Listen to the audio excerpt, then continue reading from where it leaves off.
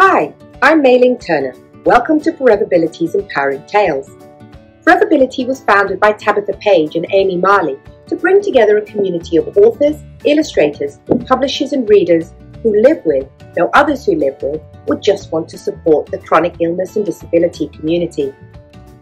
This month, we are proud to present Please Handle with Care by award-winning Australian author Coral Vass and illustrated by Tull Suwannakit. It addresses important topics such as empathy, resilience, self-empowerment and a growth mindset. Coral has sent a message to the listeners of Empowering Tales. I came up with the idea for this story when I received a fragile parcel in the mail. The words on the box were, "Please handle with care, fragile and this way up only." Just like the fragile parcels in the mail, or even some of our clothes that need a little bit of extra care when they are washed, we all have days where we just need a little extra love and care.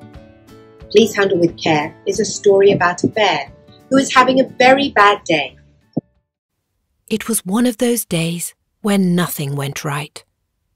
Bear ran to his room and hid out of sight.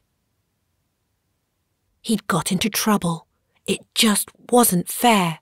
There are days when a bear needs handling with care. Bear sat in his room, all on his own, and wished he was somewhere a long way from home. Maybe I could go to Antarctica, he thought. No one will notice. I will not get caught. He dragged out a box and clambered inside. He dreamt of a place he could hide. Inside his box, no one would tease. He'd not get in trouble or have to eat peas. He'd not feel left out or have to do chores or ordered to wear a jumper outdoors. No ice cream would melt, no friends would be mean, with no need to bath and no awful dream. He'd not be told off or be told what to do. He'd not scrape his knee or find gum on his shoe. He'd play what he wanted. He'd go anywhere. So he wrote down a list. Please handle with care.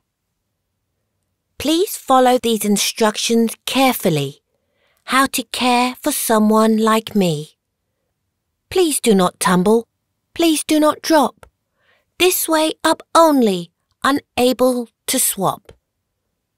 Please do not shrink and please do not shove. A warm, gentle hug, wash over with love. A soft, tender touch with kindness to share.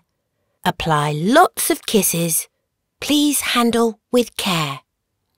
Please do not damage, don't ruin or fade. Delicate cargo, specially made. There's not one the same, no, not anywhere. One of a kind. Please handle with care. Bear stuck on some stamps and taped down the notes. He sealed up the box, ready to post, when a knock at the door and a gentle soft tone reminded him there was no place like home. You're special to us. You're never ignored. Your dinner is warmed. You're loved and adored. Bear lifted the lid and climbed out the side and ran with a smile into arms open wide. They promised to cherish and listen to Bear, and especially promised to handle with care. Perhaps I will stay after all, Bear said, and go to Antarctica tomorrow instead.